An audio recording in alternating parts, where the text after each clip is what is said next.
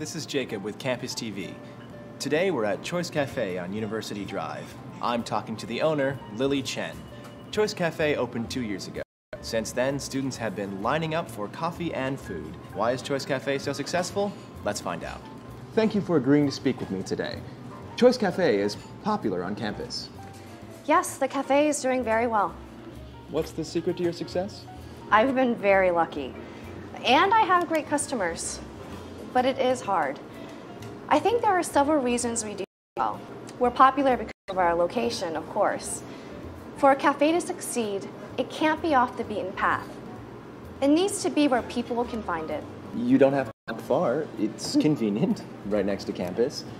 But that can't be the only reason. After all, Central Cafe closed last year and it was just 1 block away from campus. Did Choice put Central Cafe out of business? Yes and no. We were definitely in competition with each other, but Central Cafe didn't have comfortable seats. In order for a cafe to attract customers, it should have comfortable chairs. The cafe is famous for its cozy atmosphere. Look at those chairs. People can come here to relax, drink their tea or coffee, and study or read. Do you encourage people to stay a long time? I absolutely do encourage people to stay. I think that's the reason why they keep coming back. They can read, do homework, meet their friends, and during this time, they drink 2 or 3 cups of coffee and have a pastry. What about the food? Our food is made here, fresh every morning. We have a strong takeout business. People order food to take home or to eat outside. Outside? You mean on the grass on campus? Anywhere. We do have tables outside too, but people do eat on campus. It's really pretty there. But it's nice to sit inside too. The atmosphere is great here. Think about that for a minute. The lights, the music?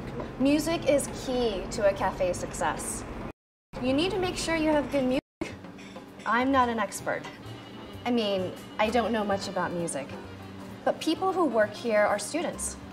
They're tuned in. They know what's popular. So I let them choose the music. And people like it. Yes. And since I want to encourage people to meet their friends here, chat, read, so on, I make sure the music's not too loud. I mean, we can hear each other just fine, right? Right. Well, Lily, thank you. I've really enjoyed learning more about what makes Choice a successful cafe. You're welcome, Jacob.